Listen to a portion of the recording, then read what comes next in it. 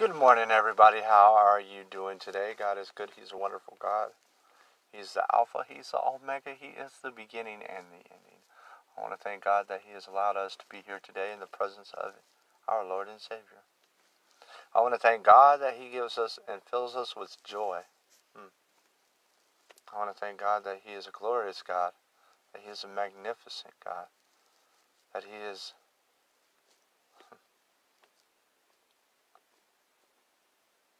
He's glorious. And dear Heavenly Father God, we thank you. We ask that you bless us with your word.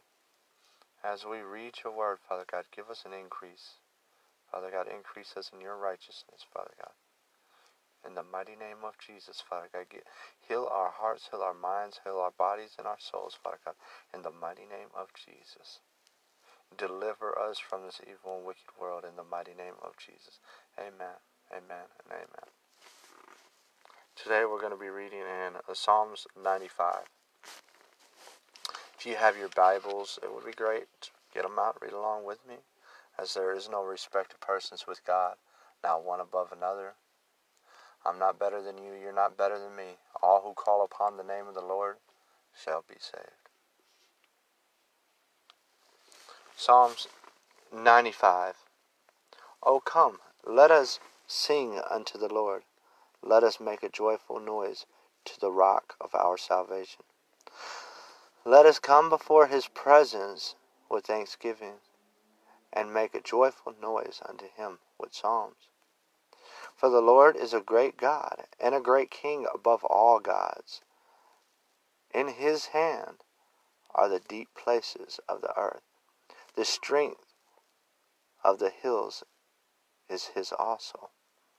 The sea is his, and he made it, and his hands formed the dry land. O come, let us worship and bow down. Let us kneel before the Lord our Maker. For he is our God, and we are the people of his pasture, and the sheep of his hand. Today, if ye will hear his voice, harden not your heart, as in the provocation, and as in the day of temptation in the wilderness, when your fathers tempted me, proved me, and saw my work. 40 years long was I grieved with this generation, and said, It is a people that do err in their heart, and they have not known my ways, unto whom I swear in my wrath that they should not enter into my rest.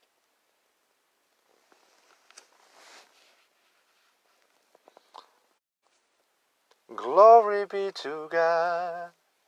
Hallelujah.